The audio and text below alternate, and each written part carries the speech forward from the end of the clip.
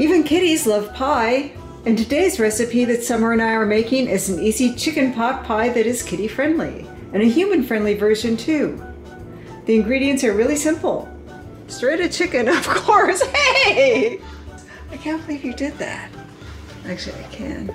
Frozen green beans. Yes, she actually likes green beans.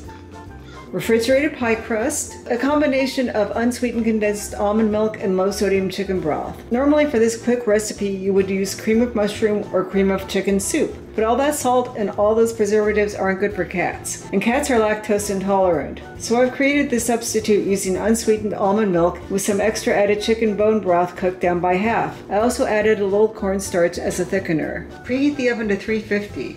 Just assemble the ingredients except for the pie crust in individual ramekins. I'm adding a bit more spice for mine. Some chopped shallots, salt, and pepper. Because I'm a human and I can.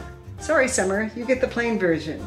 Take one of the pie crusts at room temperature and either divide it into fours and roll each one out into a disc, or if you have smaller ramekins like the cat-sized ramekins I've got, you can cut them into circular shapes just a little bit bigger than the actual ramekin size. Just crimp the edges to seal. Cut slits to vent them. Hey, no eating that. Come on. I tried putting an S in Summer's ramekin so we know it's hers because the other ones have the human version. Put the ramekins on a baking sheet and bake them for 30 minutes or until the crust is golden brown, and that's it. Okay, they're in the oven and ready to go. That wasn't easy. You're not the best sous chef, do you know that?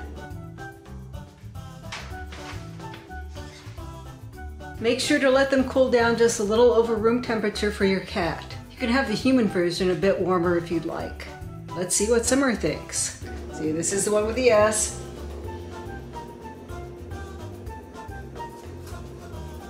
She likes it. There were only 3 there because I actually had the human version, and it's actually really good. Make your cat a chicken pot pie one of these days. They'll really appreciate it. Bye-bye.